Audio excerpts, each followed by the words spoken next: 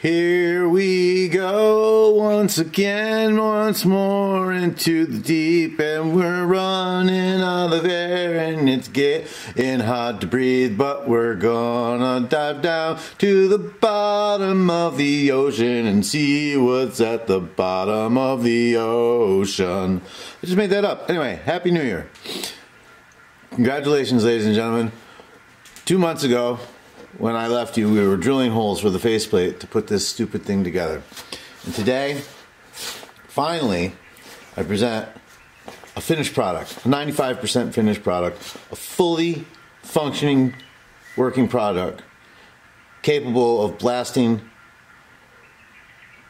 all the power that we need, and that's the most important part. Alright, so let me take you on a walk through here. And let me show you what's going on. First of all, alright,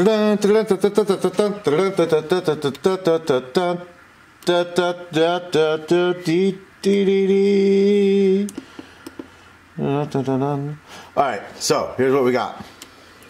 First of all, I'd like to show you the back. This is cool, right? This is an old-timey radio from the 40s. It was a tube radio. One of them, whatever, this is a Motorola actually. It was a nice old radio. It had a big thing to dial here, and a little knob here, and a knob here.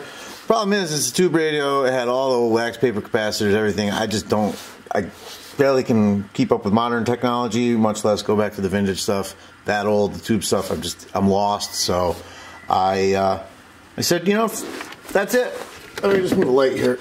I said, I'm not going to get into this, but what can I do with this? So what I did, and I got these little rubber gasket guys here, and here, and here, but this one had a hole in it, and I ran a C14 wire, and so now there's my plug on the outside. I didn't mount one because what I decided that I was going to do is I didn't want to cut this box anywhere. So I was going to run the thing through the hole, so that's why I have this C14 on the outside, but it's still a plug. Now, coming over here to this side, to the back, I used the wood panel. And I just thought the wood panel was awesome. It's actually a piece of laminate flooring. So it's basically cardboard with a nice wood grain on it. So there's our power switch. Here, what happens is you get to choose between 3.3, 5, or 12 volts, which is kind of high right now, but it'll come down when you put a load on it. And you plug in here. Oh, this was the main power. And because it's got that weird that weird short circuit, I can't get power to the little light. And that's okay because, let me show you in a minute. Anyway, you can switch between 12, 5, or 3.3 volts and have a jack here. This guy here, right now is set at 9.5 volts, but I gotta find knobs for this. Apparently this is a difficult size to find knobs. Or maybe I just have to get fresh pots and put them there.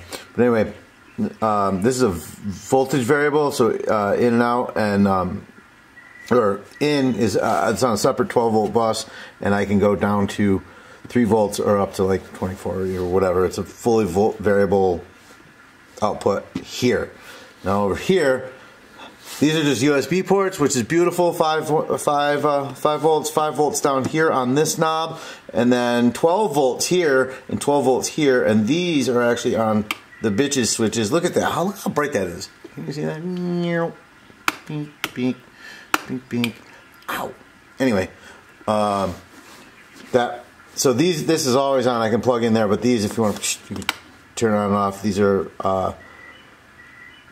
everything's got its own separate fuses in the back, and everything's set up on the power supply. I kept everything. I'm not going to open this back up. Now that's one of the things that's not done with this yet, is I haven't found the right screws to screw in to make it run up. The original thing had these weird, not a rivet, but it's like a pin kind of thing. Anyway, which held a piece of cardboard on the back, and this is not enough to hold this 3/16. Yes. 2/16 quarter inch bigger than a quarter inch. Yes. Anyway. No, 3/8. No. 3/16.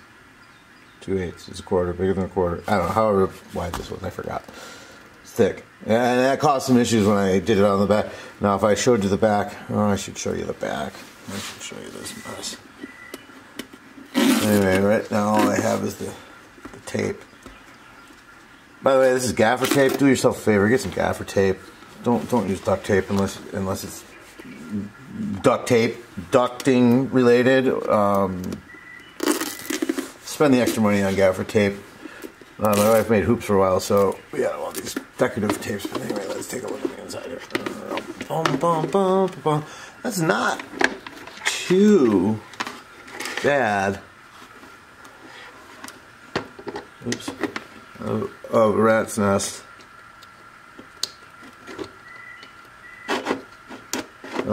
So fuses on everything separate. 12 volt going into here, that's going into here with a 5 volt and a 3 volt going into here, which is separate from the 5 volt that's coming to here and here, which is separate to the 12 volt coming here and here. So all these are isolated. Obviously it goes back to the same bus in the power supply. But I used a lot of these little, used the heat gun with a little piece of solder in there and a shrink wrap. That worked kind of nice.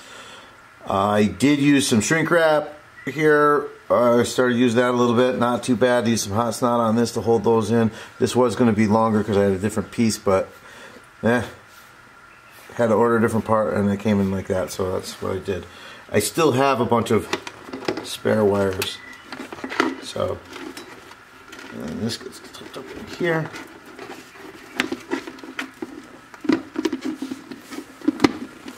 So what I found is while I was trying to set up shots for the camera and find interesting things to do while I was working, and then a couple of times I did videos, and like I was doing a video where I was splicing something together and I cut my finger 3 times.